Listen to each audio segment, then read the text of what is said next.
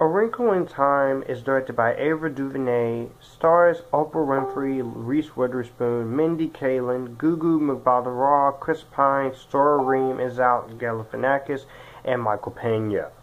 And the basic plot of this movie is we meet Meg Murray, and she has been struggling with her home life, her school life, her and her little brother for 5 years, since their scientist father, Mr. Murray, has discovered a new planet and used the concept known as a tesseract to travel there. So, joined by Meg's classmate Calvin O'Keefe and guided by 3 mysterious astral travelers known as Mrs. What's It, Mrs. Who, and Mrs. Which, the children brave on a dangerous journey to a planet that possesses all the evil in the universe. Therefore, we have all this other subplots and stuff going on, and it kind of makes this movie pretty darn convoluted at an hour and 49 minutes. This film was okay. It's okay, it's tolerable, but there are a lot, and I mean a lot, of plot holes in this movie. Now, I'm not going to ruin anything, just in case there are some people who want to see this movie, which this movie is not doing any good right now. But I do appreciate the message of diversity and female empowerment, and I understand what the story was trying to do. But Ava DuVernay is a good director.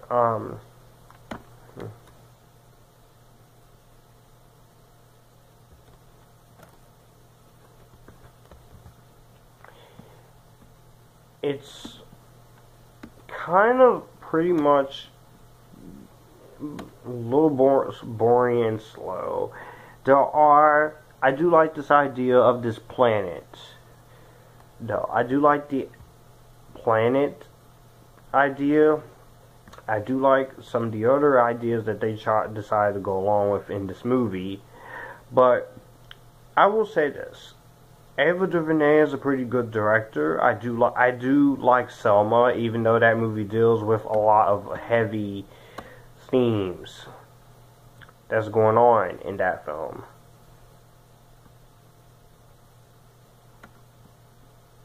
But this movie, she was trying, and I understand this was her first big budget debut. She was trying to put herself out there, try to see, hey, let's see what I can do besides independent low budget films about back then in the 1960s and I will say her heart is in the right place. It's just the way this movie is written and the execution that brings the movie down to its former essence, and it does make this movie pretty much of a mess. Like I said, there are some story elements that are just there, like confusing and doesn't really mesh well together. And then the movie pretty much ends. The last half of this movie gets the tone changing, doesn't really go anywhere. It's kind of goes from dark to light. I'm like, make up your mind what you're trying to be. But I do have to say, I will give the movie some credit to where credit is due. The acting, for one, is really great on everyone's part. Oprah Winfrey does a great job. Mindy Kaling does a really good job. All the performances are really good. Chris Pine is really good. You even get Rowan Blanchard from Girl Meets World in here, and she's pretty good too.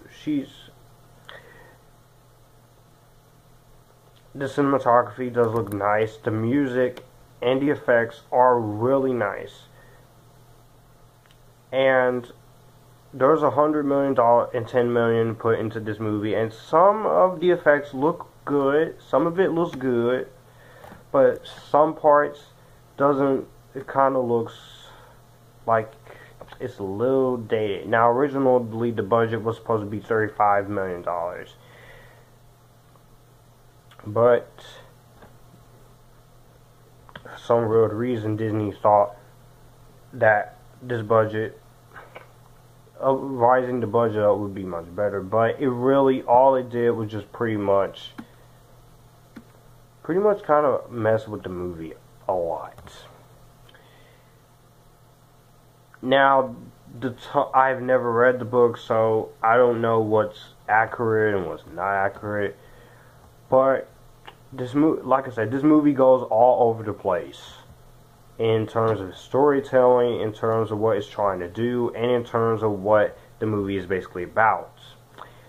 And it's very hard for me to connect to this movie. Now, I know a lot of people did not like Tomorrowland. I was one of the people who actually enjoyed Tomorrowland for what it was. It was something original, something clever. But here, is, like I said, Ava DuVernay's heart is in the right place, but this movie pretty much is bombing at the box office right now. So, yeah. And originally, I think this movie was supposed to come out last year, I guess. But, I don't know, I guess I probably pushed it back. But at the end of the day, this film it's watchable, but it's not a movie I would recommend.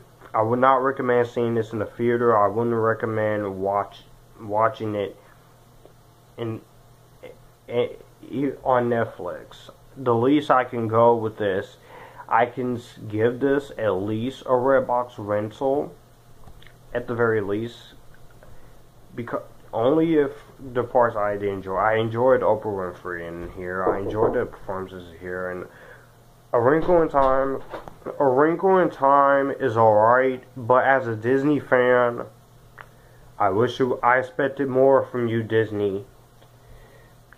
You better hope Tron 3, nothing. I'm reviewing. Like I said, the Tron 3, you make Tron 3 sometime in the future, because this over budgeted stuff like this is what's kind of killing you right now. And we're not getting stuff like Tron 3. I want to see a Tron 3. So